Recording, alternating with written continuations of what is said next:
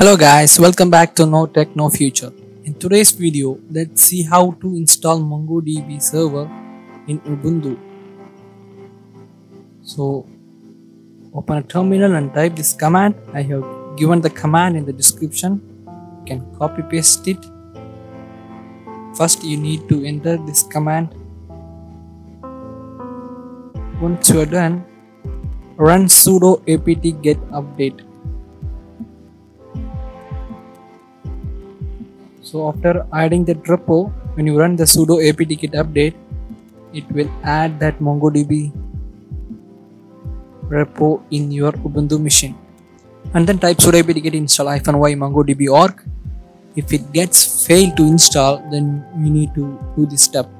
Here you can see that no pub key, and you can see a key named here. So it's fourth line from the top, this key.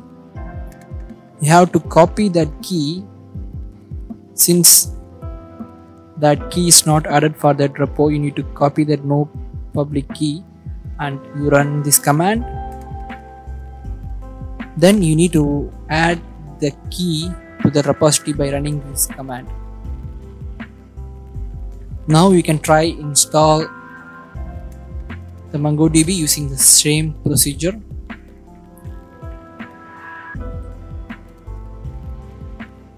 So let's wait for the update to complete.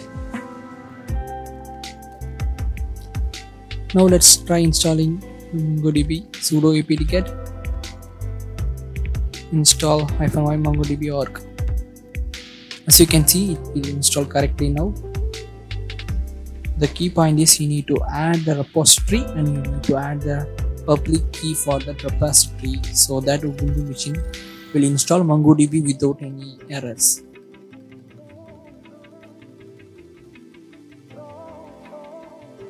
Let's wait for the installation to complete.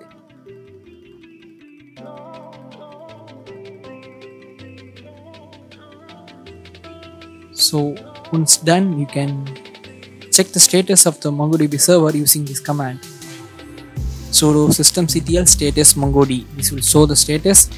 As you can see now, the MongoDB server is not started. So the active state is showing failed. You need to type this command sudo systemctl start mongodb. This will start the server, and once you start the server, the status should say active is equal to success, and if it still says failed, and you need to follow this one more step. Just type this command ch1-r and the directories of those two. I have given those in the description as well.